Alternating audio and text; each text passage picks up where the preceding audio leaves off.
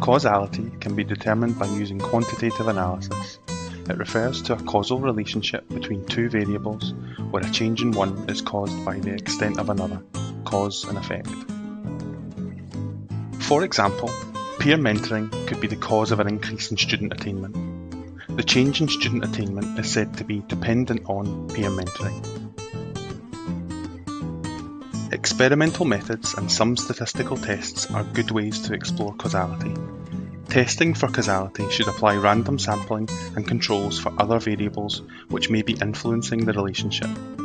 Without this, conclusions may be limited to association and difference, that one variable is connected to another, but cause and effect cannot be determined. Remember to check the language used in any reporting of your findings. Qualitative analysis would provide a rich, detailed description of a change, but would not make statistical claims of causality.